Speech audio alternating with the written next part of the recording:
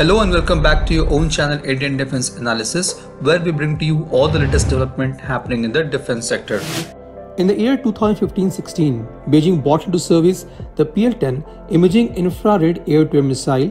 It is a Chinese high off-boresight infrared homing missile featuring multi-element imaging infrared sensor capable of ±90-degree off-boresight angles and can be slaved into a helmet-mounted display. Now, this allows pilots to track a target beyond aircraft's radar scan envelope using missile's high off-boresight capability. The pilot can lock on a target by turning his head towards the target, known as look and shoot. It is reportedly resistant to jamming and electronic countermeasures and capable of lock-on after launch, which allows the missile to update target data using datalink while in flight. The missile has a maximum operational range of 20 kilometers. It also features thrust vectoring controlled solid rocket motor and free-moving control wings on the missile's tail, which aids the missile to achieve turn capability of over 60 Gs and high angles of attack. The PL-12 was an active radar-guided beyond visual range air-to-air missile introduced by China later. The initial development of missile began with assistance and transfer of technology from Russia. The missile weighs around 180 kg and it has range between 70 to 80 kilometers and speed greater than Mach 4. The guidance system comprises of datalink for mid-course guidance and active radar homing for terminal guidance. Again in 2018, China introduced PL-15 extended range active radar guided air-to-air missile.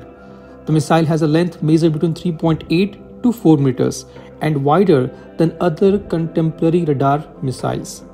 It is a dual-pulsed solid fuel rocket motor having a speed in excess of Mach 4 and a range near 200 kilometers.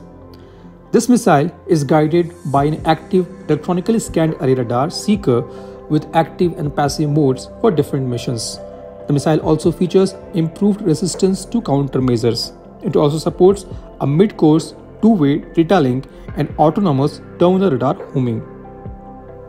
In the year 2021, during Zhuhai Air Show, China unveiled an export variant of PL-15 named as PL-15E with a maximum range of 145 kilometers. China continues to further develop medium to long-range missiles, including ramjet sustainer design as well as very long-range air-to-air missile.